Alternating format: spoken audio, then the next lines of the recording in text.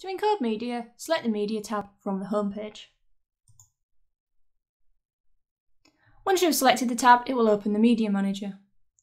Click on the cog to check your upload settings. Here you can see your upload settings: Flextress Performance, Flextress Quality, Lossless and Uncompressed. Flextress Performance is the default setting and it's what we recommend that you use. It should give you the best quality and performance for the machine. Flextress Quality can also be used. We use this more for LED walls. It can reduce any banding issues or any colour issues they are not quite happy with. Lossless and Uncompressed both produce very large file sizes, and we only recommend you use these in specific situations.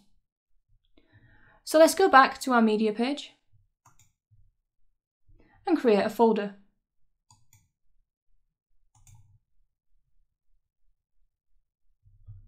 It's always good to keep your media organised, and this is why we're creating the nice folder here. So we're going to click on the folder and click Upload Files. Select the files you wish to upload. Down here, you'll see the upload queue.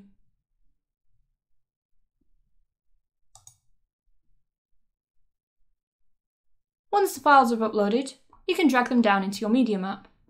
Select an empty slot and bank, and then we can drag them down into our media map. This means that they'll be ready on our mixes page, ready to play the media. So now if we now go to our mixes page, you'll be able to see both the files that we just encoded, ready and waiting for us to use.